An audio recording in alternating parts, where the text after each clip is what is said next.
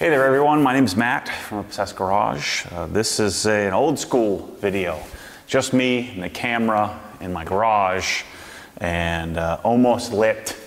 So I'm in the process. This reminds me of the old days. You just chip away at projects, chip away at putting things, getting your house set up. I moved into this house in February of this year. The garage has been on hold. I actually had it set up and then tore it all apart. Long story on that, but waiting on my cabinets to arrive. I've got a white list of cabinets coming here.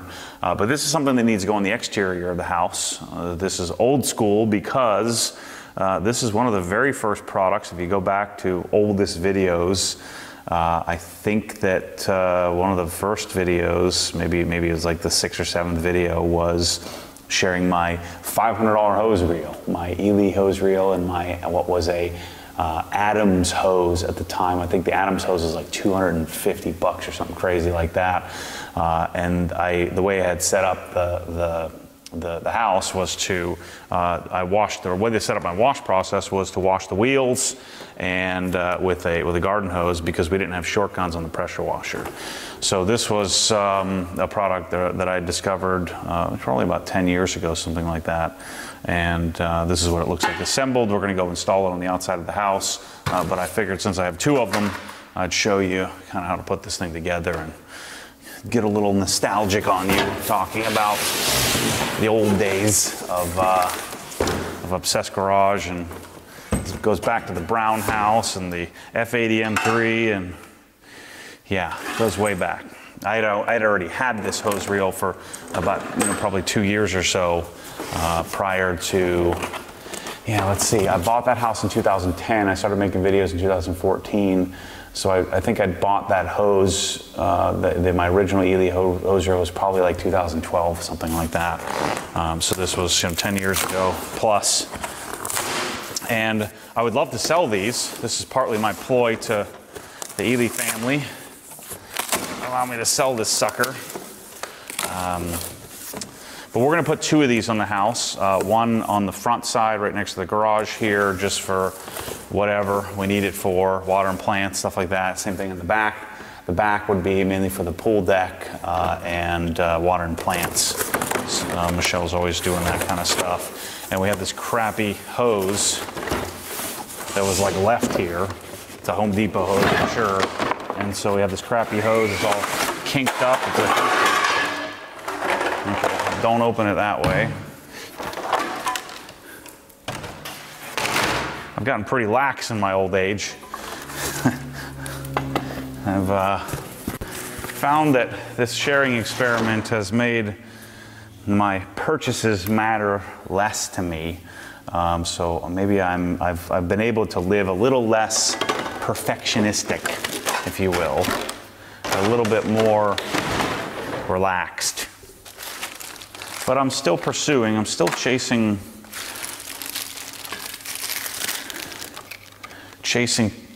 perfect, just not with as much angst and not as much need around it. It's more, I would like to do this. It's not that I need to do this, I would just really like to. So this is the inlet hose. These hoses are great. So these are poly hoses. They have the best termination in the game. The termination is a little bulky, but the terminal couplings that they use on their hoses are amazing. And these were the original inlet hoses that we'd done. And I'll share with you as we kind of work through this on why I prefer a different hose for the main hose reel.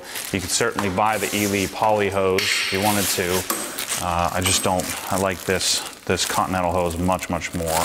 So back in the day, I had sourced a 3/4 inch Continental hose because I figured a 3/4 inch hose would flow better, until I eventually realized that we don't need extra flow. And it really doesn't give you an extra flow. A 5/8 inch hose is plenty. But we'll get into that as we work through this. Okay, so here's the base. They do give you a little tool set here. So they give you this Allen key You could go get your own out of the cabinet, but so there's nothing special about this. But we're going to mount this in the horizontal configuration. So we take these bolts out. Sorry, we're not super well lit in here yet. About to be. These bolts have a little anti-seize on them. Of course, we're going to get that everywhere. But you take these out. By the way, I'm not this sharp. I just put the other one together a couple of days ago. So I did have to consult the instructions on configuration. So Eley, this is a family-owned company. In 2015, I believe it was, they pulled all of their sales back to sell direct on their site. So the only place, if you think you're buying an Eley hose somewhere else, you're not getting an authentic version. I don't know of any counterfeits, but there's only one place to buy these, and it's on Eley.com. You have to go to their site, call their 800 number, or just order it direct. They pulled all outside sales. Now, they never let me sell the hose reel, but they did let me sell the inlet hoses, because at the time, they were the only ones making a 6.5 inch or 6.5 foot or any kind of whip hose. They were the only ones producing that. So that's our horizontal configuration. So which means that the hose with the reel is going to mount, sideways on this. I got this freaking everywhere. So let's see, 2012. Let's just say that's when I bought this. Let's see, 2012, Ryan was 2. I'd become the resident director of the Merrill Lynch office. I think I was probably making, in 2012, I probably made like 120 grand or something like that. And I just bought, but I was on my way to like 200 or 300. So I was on my way to it. But I bought a house. The house was that brown house. I think the house was like, the house I paid 400 grand for the house. Really nice house, DCS cooktop, a really nice KitchenAid fridge and stuff like that. So it was a nice setup, a nice house on the little mini lake that it was on. And so this, when I bought this, was a stretch. It wasn't going to break me, but this was an expensive purchase. And but I really valued it. I valued my garden hose and valued my ability to wash my car. I valued the experience. And when I first started doing this, I'd gotten a Krenzla maybe 6 months after this, but my first 1122. But this experience of washing cars was very important to me. This is back when I was washing my bare feet. I was 210 pounds, not 250 pounds, 245 pounds, 35, depending on what day you talk to me. My hairline hadn't receded yet. So the washing experience was really important to me. So I was using a Gilmore Foam Master, and I was foaming the car. I was using this Eley. One of these two is one of the originals from 2012. This Eley garden hose. I don't know if it's going to work. This one feels like it might not be functioning.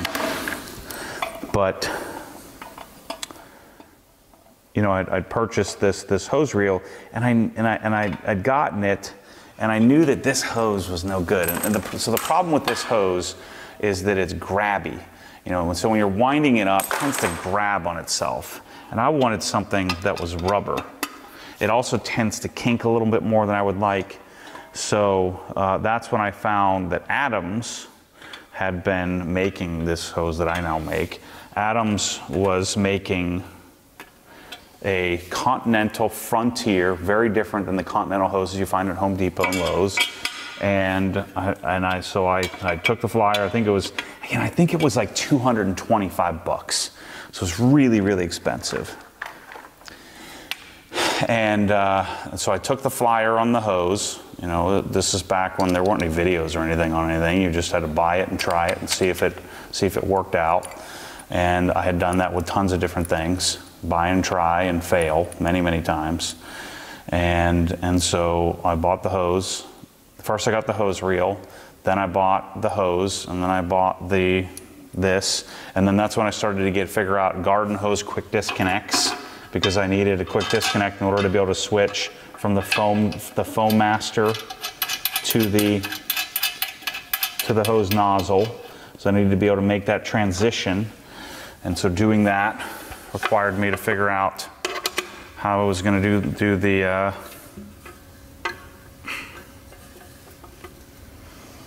quick disconnecting, and the rest is history. Okay, so our hose reel's largely set up. We have these other pieces, we have the drag, but before we do any of this, we got to go outside and we got to mount the plate. So we got to mount this on the wall, and I think I know where I'm going to put this. So let me go get set up, and then we'll bring the camera out. Okay, so this one, I think I'm gonna put this one up nice and high here. I think I'm gonna put it up like here. That way you can just walk up to it and use it. I'm gonna try to shove it a little further over. The other thing I'd consider is like putting it up here so it's completely out of the way. Kind of hidden next to this other stuff. I think right here makes the most sense. Okay. So let me get some pencil, and level. I kind of wanted to do like a mystery science theater of watching back some of those old videos that I made. I think that'd be kind of fun.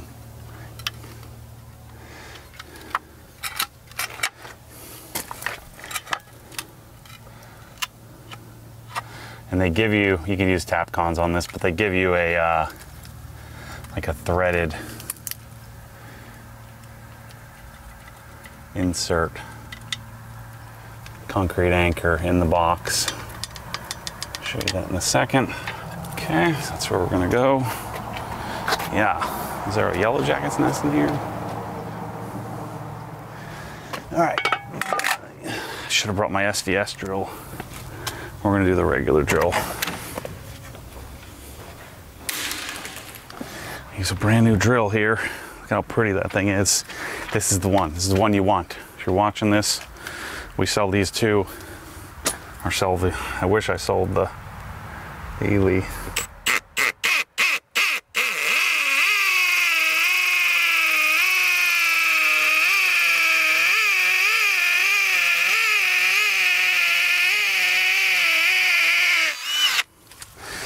All right, before I get too far, let me make sure these fit. Yeah, so they give you these little sleeved anchors.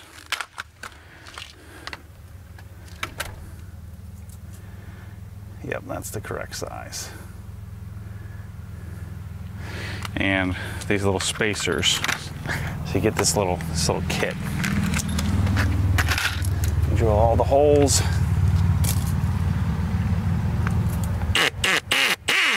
Get out of here, yellow jackets.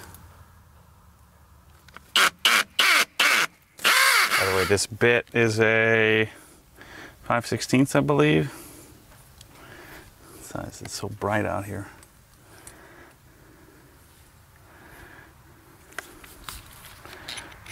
.5/16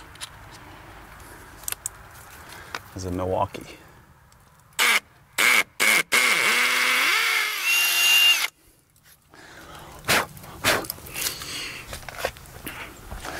Okay, let me get a hammer. Crazy bright out here today. Wow, not a cloud in the sky. So, I'm gonna put this little spacer here, this guy in here like this, and we'll kind of get this thing started.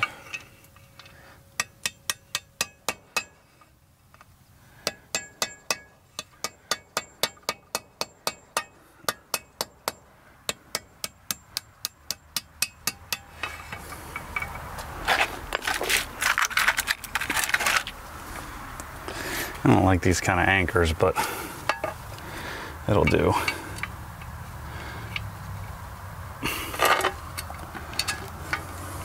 These spacers are a little tapered. They even give you stainless steel lags in this. It's fancy.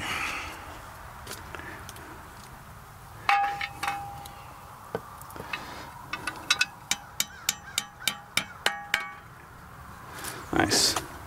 So that's a 1/2 inch.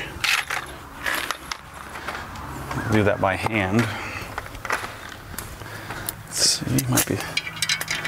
Yep, I knew it. 7/16. Yep. Let's tighten these down.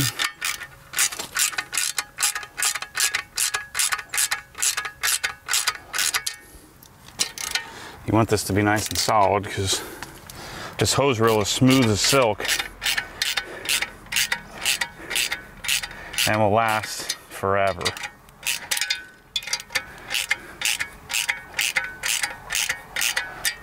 I feel like that's not grabbing. I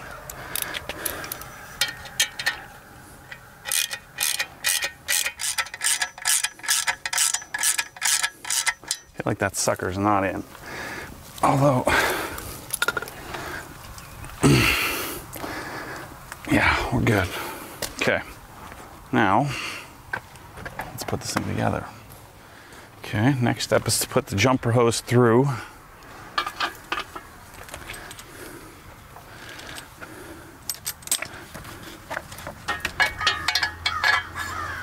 This through. Yeah, I'm reading the instructions.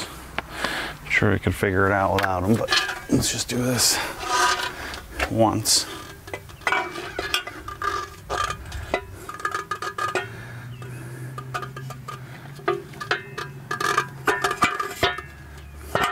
Like that. Okay. Then, next step is to put the hose holder on here.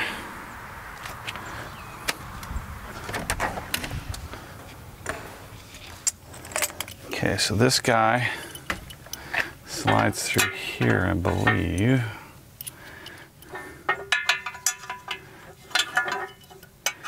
Yeah, that guy goes like that. So this is the strap that'll hold the jumper hose properly so it doesn't kink up.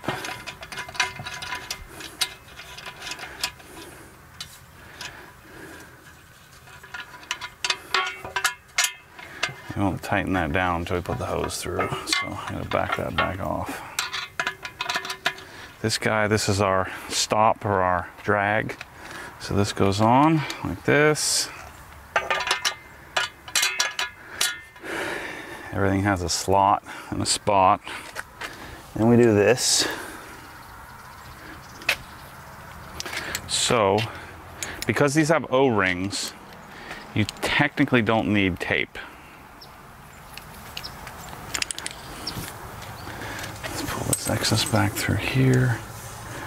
Oh, that's right. Wait, what am I doing wrong here? Oh yeah, that's right. The jumper hose goes to there. And then our other hose comes through the strap. Yeah, what am I thinking?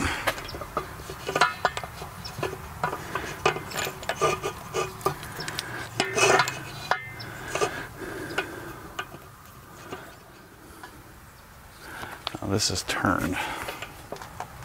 That's why.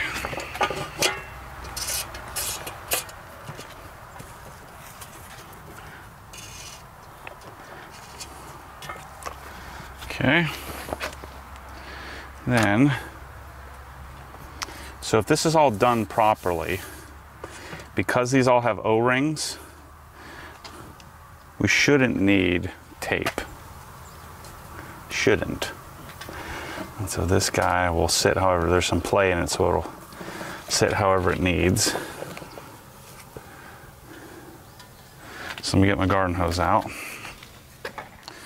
So we actually make these hoses ourselves now. So Adam stopped selling them years ago, and I found this other weird site that had them. some like weird garden supplier.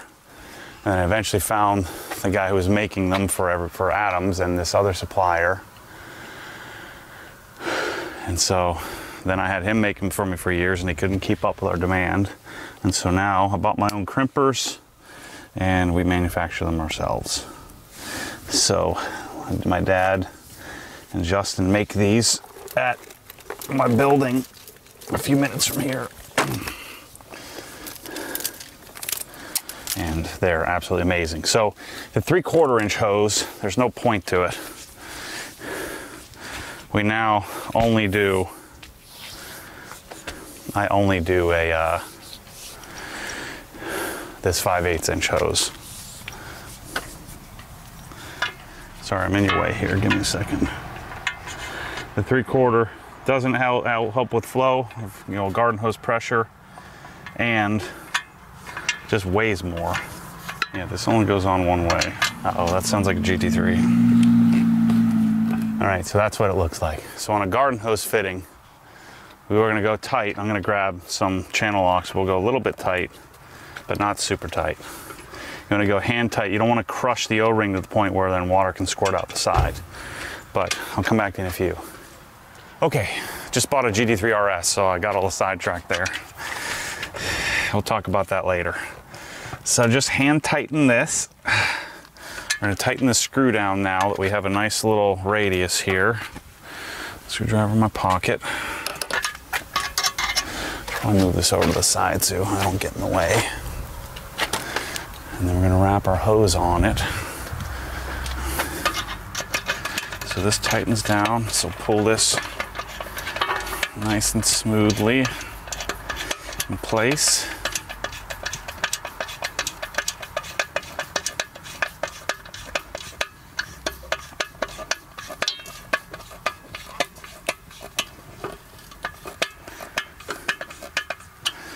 That's good there. And then we have our drag. And we tighten this down. Just make sure everything is in place.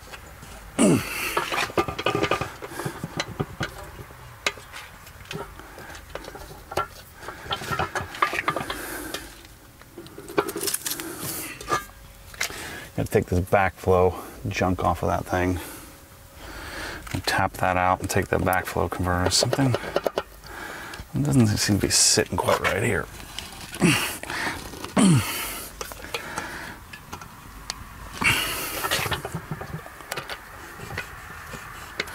Now, I'm going to wind my hose up. We'll take the backflow off. It's a really crappy hose bib.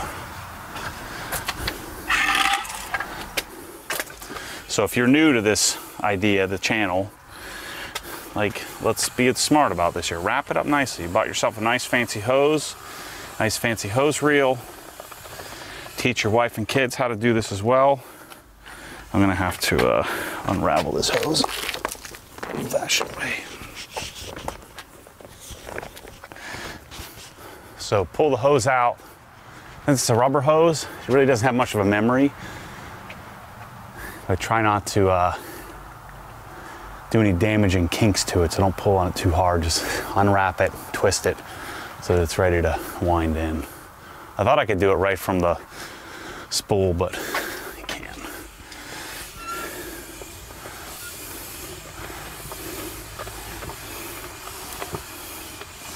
And then wrap this sucker up pretty.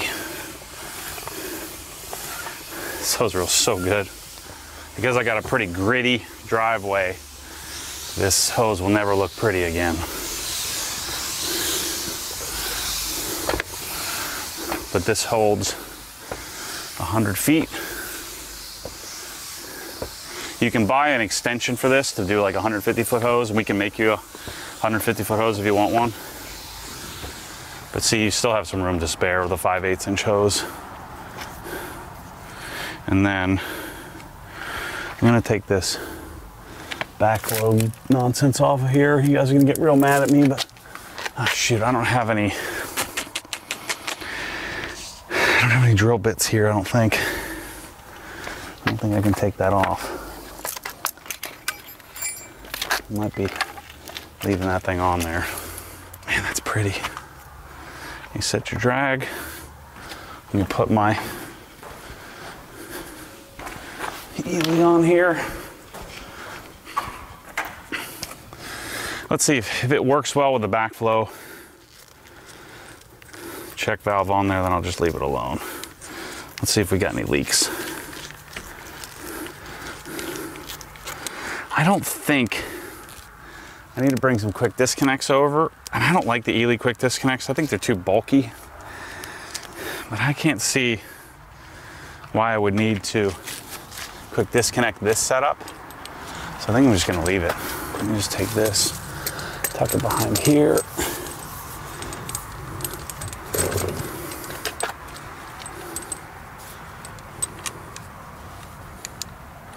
Actually, I'm gonna bring it back here behind my gas line.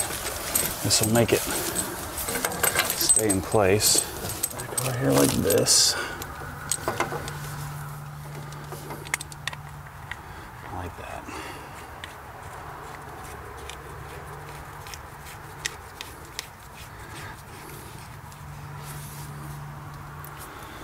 All right, let's check for leaks.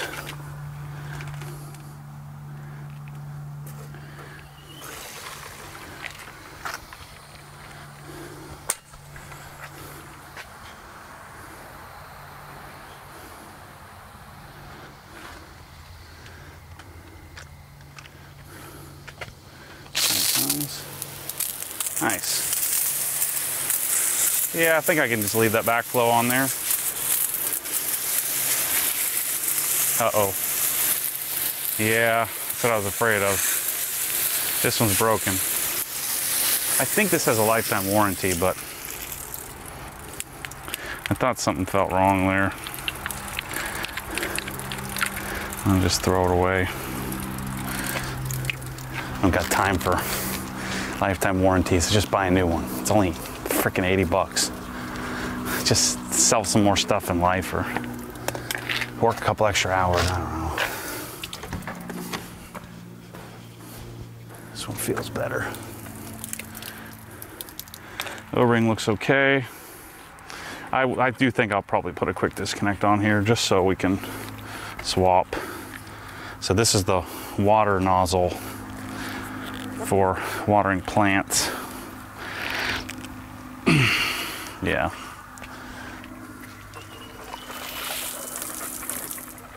There we go.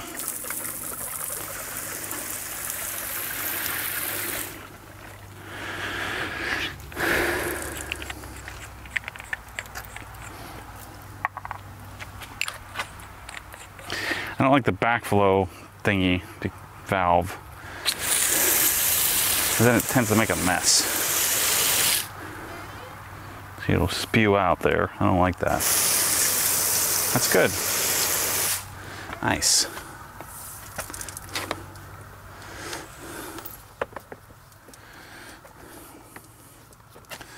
And then the battle of yelling at Michelle and the kids for messing it up begins. Luckily, this is professional grade, which means it can withstand wives and children. Doesn't that look pretty? I think so. It's a good height. I like that height. It's like my little wall of technology here with all this plumbing business going on. I like it. That's good.